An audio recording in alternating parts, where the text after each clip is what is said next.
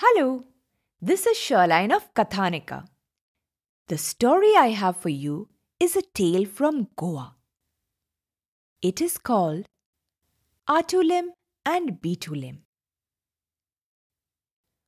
Once in a village in Goa, there lived two sisters called Attulem and Bittulem. Attulem and Bittulem were orphans. Their parents had died in an unfortunate accident. The girls were now alone in this world. Attulem and Bittulem loved each other dearly. Attulem was tall, dark, with bright eyes. Bittulem had buck teeth and was gifted with the most charming smile. Attulem and Bittulem lived in a house that was close to the forest.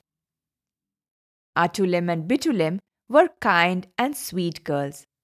They helped everyone in need around them. The girls assisted the old lady who lived in the big villa all by herself in household chores whenever they could. They babysat and watched over the little kids of the auntie who had 10 children when she needed a break.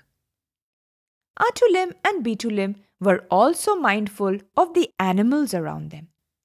They kept fruits and nuts on the kitchen windowsill for the creatures of the forest like the squirrels, the monkeys, the bats who visited them.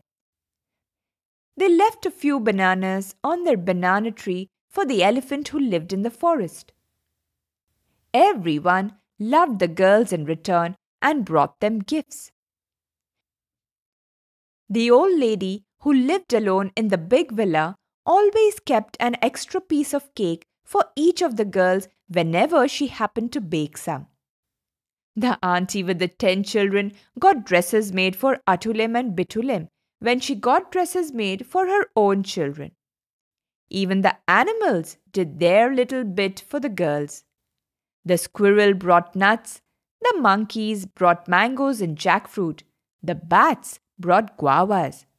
Even the elephant brought firewood, vegetables, and the tender shoots of bamboo to make their favorite bamboo shoot pickle.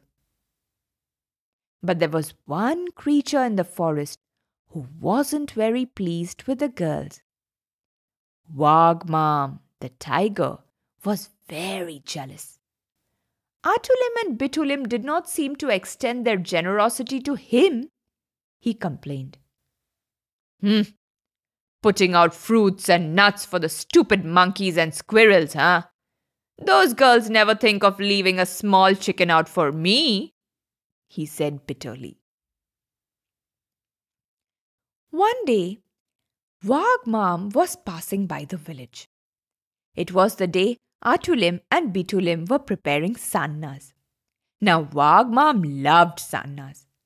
The aroma of the sannas went out Attulem and Bittulem's window and reached far and wide. It reached the nostrils of Wagmam. Wagmam the tiger sniffed the air. Ah! Someone is making sannas, my favorite dish, said the tiger. Poor Attulem and Bittulem. They shivered with fright when they heard Wagmam the tiger roaring outside their house. Attulem and Bittulem are making them. My mouth is watering. I must have some. Attulem and Bittulem's eyes grew wide with fright. They looked around to find themselves a hiding place. There were 2 large jars in the kitchen. These were used to store pickles. Attulem jumped into one and Bittulem leaped into the other. Wagmam the tiger gave a great big roar and entered the courtyard. The chickens that the girls kept cackled loudly, flapped their wings and ran helter-skelter.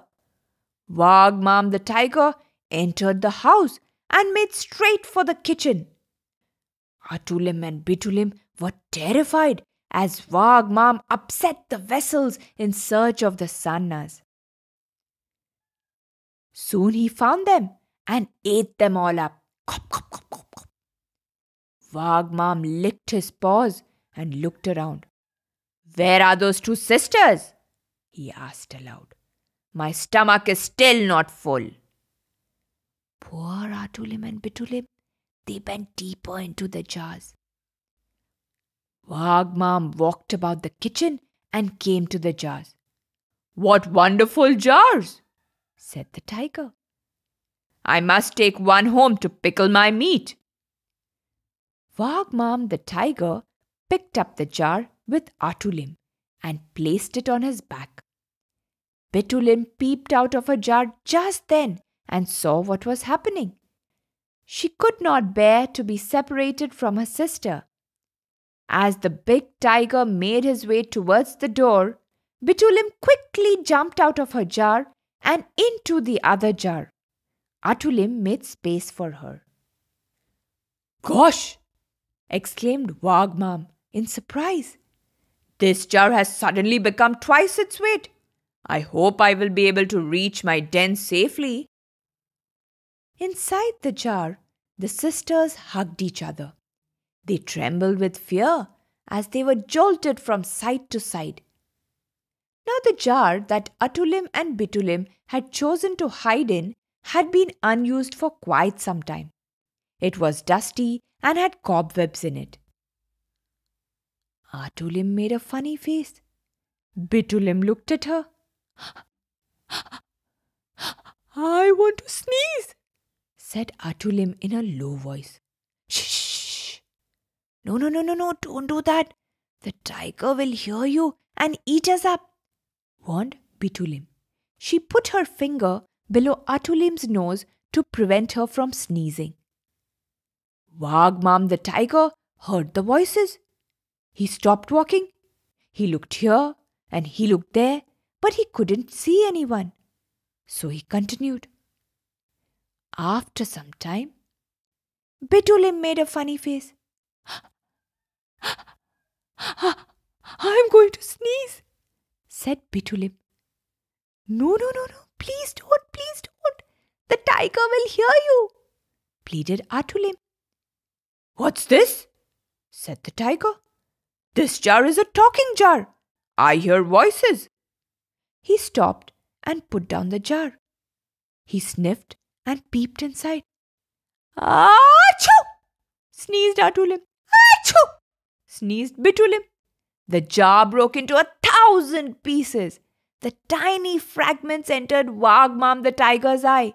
He went completely blind. "Ah!" roared Wagmam the tiger with rage and pain. He began clawing and biting at everything within reach. Attulem and Bittulem ran towards the village and began calling for help. The villagers rushed to the spot with sticks and stones. Wagmam heard the villagers coming. He ran blindly in the direction he thought was the forest and landed exactly in the hands of the villagers. Down came the sticks and down came the stones onto Wagmam the tiger's back. "Ah! Mellow!" yelped Wagmam and ran to the opposite direction where the forest was. Wagmam the tiger could hardly see where he was going, but ran he did, with the villagers chasing him.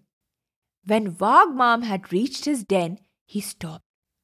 "Never again will I go anywhere close to those girls," he vowed. "Ow, my back hurt. Ow, my legs hurt. Those girls, how I hate them." Meanwhile, back at the village, Attulem and Bittulem were praised for their quick thinking and courage. The end. I hope you liked this story. If you did, do subscribe to the channel to help other kids find this story. Thank you.